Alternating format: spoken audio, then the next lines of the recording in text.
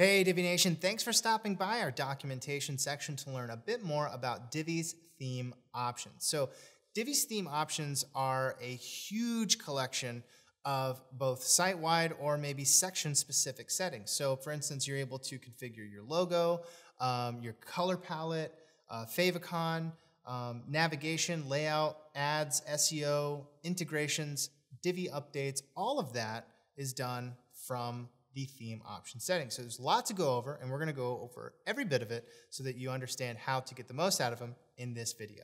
Check it out. In this video, I'll be giving you an overview of the Divi theme options. These custom theme options allow you to control various parts of your website. It includes basic options like adding your logo, setting your default color palette for your theme, or setting your default layouts for posts and pages. It also includes more advanced options like allowing you to add custom code to various parts of your theme. There are many options to choose from, so let's go ahead and get started. First thing to do is to find your theme options in the left sidebar of your WordPress dashboard. It would be located under the Divi section right here called Theme Options. Once there, let's look at the General tab.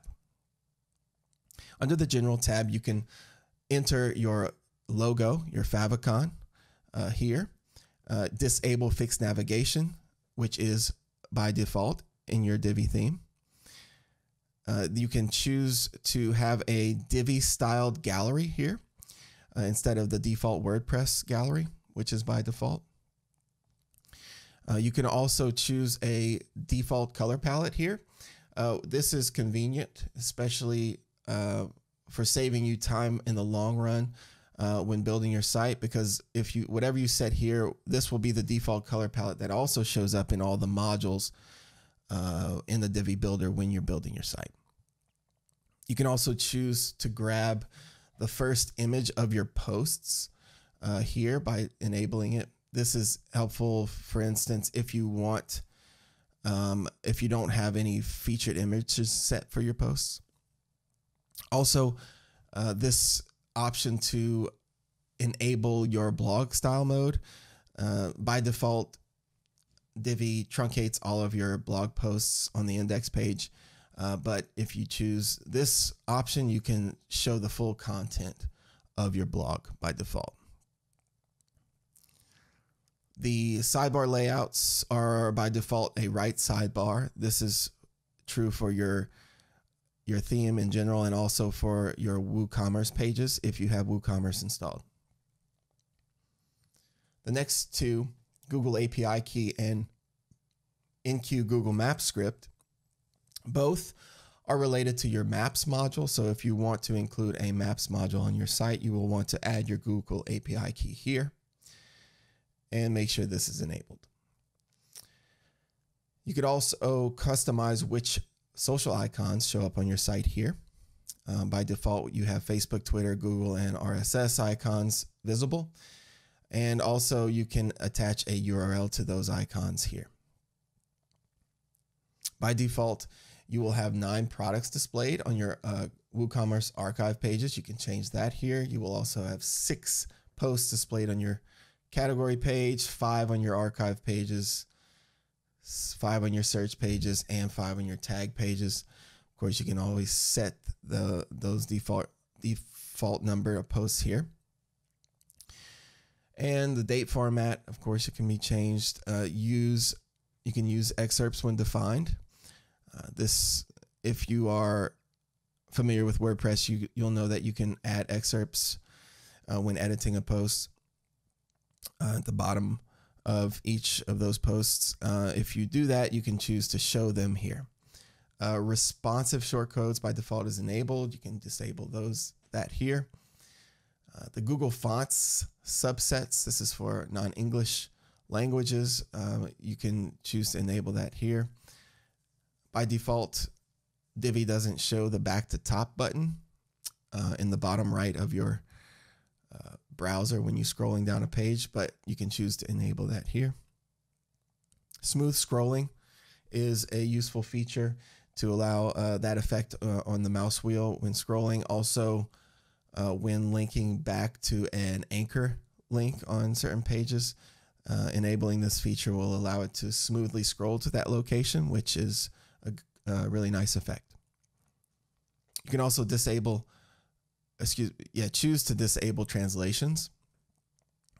And by default, Divi conveniently minifies your JavaScript and CSS files. Of course, you can choose to disable that if you need here. And lastly, the custom CSS section. This is not the only place you can add custom CSS to your theme. You can also add it to your theme customizer. Also your page settings, if you only want to add it to a certain page. And then also the more traditional way is to add it to your child theme style.css file. All right, let's go on to our navigation theme options. Here you have 3 different categories: pages, categories, and general settings. For the pages navigation settings, you can choose to exclude certain pages from the nav by default. You can choose to enable or disable drop-down menus, show your home link on your menu. Also, you can choose how to sort your page links. By default, it's sorting to the post title. You can also order your pages by ascending or descending. And of course, change the number of drop-down tiers shown, which by default is 3.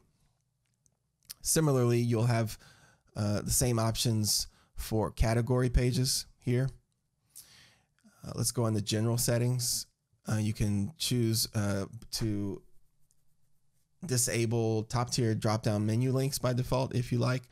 And this option here gives you an alternative scroll to anchor method, which sometimes works better if you're having trouble linking back to certain anchor links on a page. All right, let's go on to our builder theme options. By default, Divi automatically stores your CSS files as a static file, a cached static file, which is helpful. But for some reason, if you wanted to disable that and go back to your the old way of storing your CSS files inline, you can choose to enable that here. And by default, your product tour will show up the first time you use the Divi builder. If you want to disable that, you can here. All right, let's go on to our layout theme settings. This is broken down into single post layout, single page layout, and general settings. Let's go to single page post layout first. You can see that you can choose which items to display in the post info or meta data section of your posts, which by default, all of these are set. But if you wanted to disable, simply click on one, you'll see it fade out to gray. You can also choose to disable showing comments on posts by default and disable showing thumbs, placing thumbs on your post by default. For the single page layout, you can also choose to enable thumbs and comments if you like. For general settings, again, you can choose which post info or metadata to show on your post sections, and also whether or not to show thumbs on your index pages. Let's go on to our layout theme options. You can see this is broken down into single post, single page, and general settings. Let's look at the single post layout first. You can see you can choose which items to show up in your post info section. This is the section right underneath your post title that shows the author, date, categories, etc. You can choose what to show up by default here. Simply click on one, you'll see it grayed out. That'll tell you that it's disabled. You can also choose to show comments or place thumbnails on your post by default.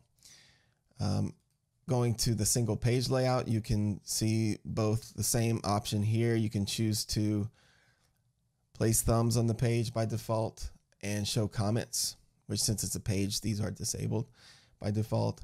The general settings, this is actually the post info section for pages. So if you want to control what's showing on underneath the titles of your certain pages, you can choose that here.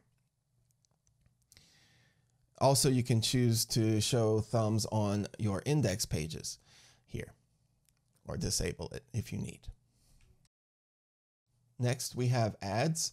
Here you can click to enable the advertisements on your website. The next tab is ads. Here you can choose to add advertisements to your posts by enabling this and filling out the input boxes here with your banner image and your URL. A post advertisement will show up underneath the post content of your post. So also you can add AdSense code here that would display in the same place. Next is the SEO theme options. Here you can add your custom SEO settings for your homepage, single post page, and index pages. Let's just look at the homepage first. You can see that we can enable a custom title, meta description, meta keywords, and canonical URLs here. If enabled, then I can just add that custom title, add that meta description here, and then add those keywords on these input boxes here. Also choose how the titles are displayed and what character is going to separate the blog name and post title. For the single post page SEO, you'll have very similar settings here, so feel free to change and edit those. Also for index page SEO, you can choose to enable canonical URLs, meta descriptions, and so on. Our next section, integration. By default, the integration section will allow you to add custom code to your header, body, top of your post, bottom of your posts. And with all of these enabled, you can then simply add the scripts or whatever you need to these boxes to put custom code in basically any part of your website. So if I needed to add a custom jQuery script, I can put it here. If I needed to add some Google Analytics tracking code, I could add it to the body here. So a very convenient way to add custom code to your website. The last thing is the updates tab.